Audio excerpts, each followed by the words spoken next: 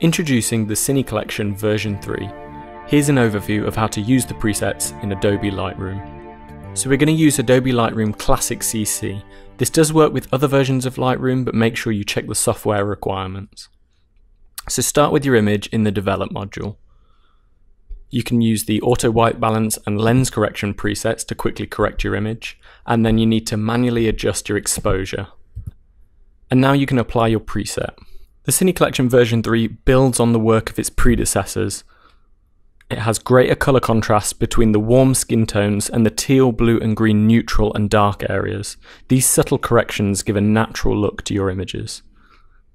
There's 15 grades to choose from, and there's also a plus version. Now the plus version is good if you're shooting in a neutral picture profile or a picture profile with lower contrast.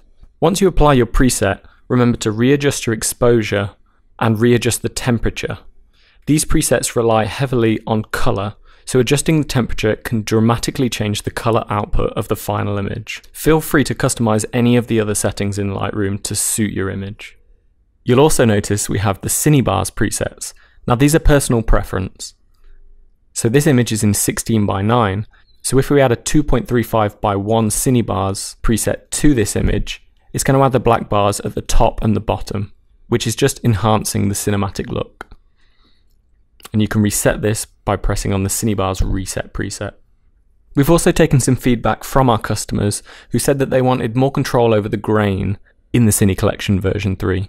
So none of the presets come with grain, and instead you choose from one of the two grain presets. We've got Cine Grain 1, which adds a fine grain. You can really see it when you zoom in.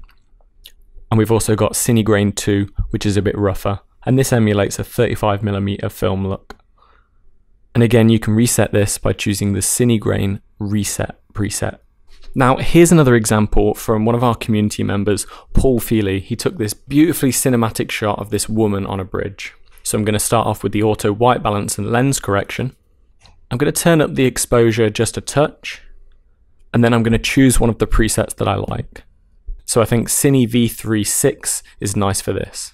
And as I said before, remember to customize the settings. So I'm actually going to warm this up a little bit. And I'm going to bring up those shadows just a touch so we see more detail in the brick. I'm going to apply the fine grain to this image. And instead of using the Cinebars, I'm actually going to do a crop of 2.35:1. Let's just adjust the viewer.